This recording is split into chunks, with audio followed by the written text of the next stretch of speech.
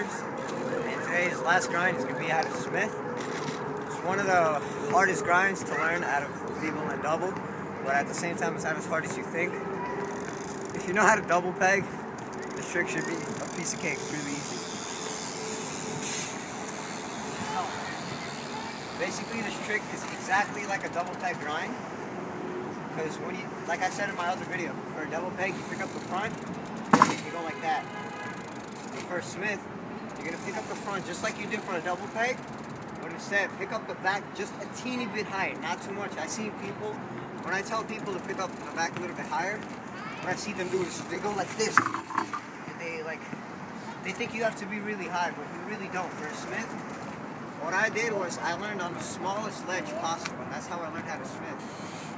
And go from a bigger ledge after that, so you could get your back tire more on the ledge.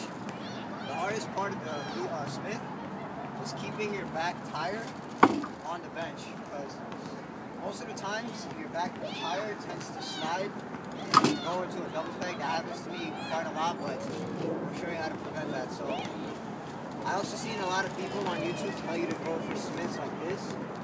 Don't do that. I mean, I don't recommend doing that. You can try if it helps you, but just go at this angle, like 5-degree angle.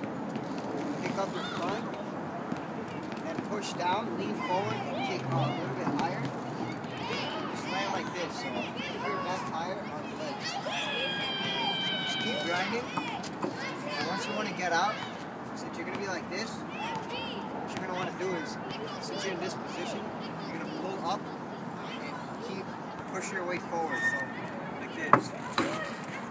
Because since you're in this position, you're going to want to get out like that. So again, if you want to practice the motion of getting into a Smith, something like this. Bunny hop, and throw your front tire forward and kick a little bit to the side. It should look like this. I'll show you at this angle. It should look something like that. One more.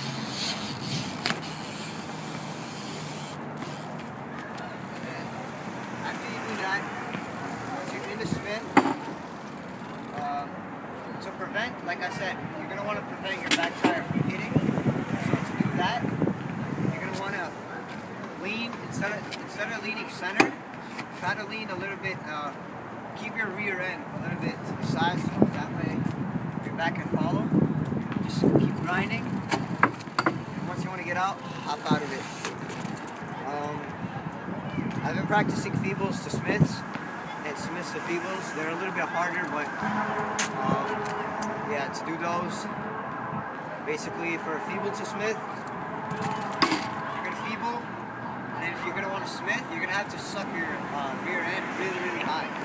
So you're going to want to pick it high, get it into a Smith, and get out. If you want to go from a Smith to a feeble, that's a bit more harder. All you have to do is pick up. I think Smith to feeble is a bit harder, but it's still the same thing almost. You're gonna want to pick it up, get into a feeble, and it's almost like a crook kind of. So if you're like this, you're gonna want to change positions by going like that. So you're going from this position to that, and I'll do a more detailed tutorial when I get those.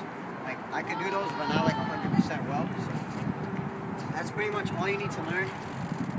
And I'm done with all my grinding videos, so now I'm going to do some other videos. Leave me a comment on what how-to I should do next, and I'll do it, and peace.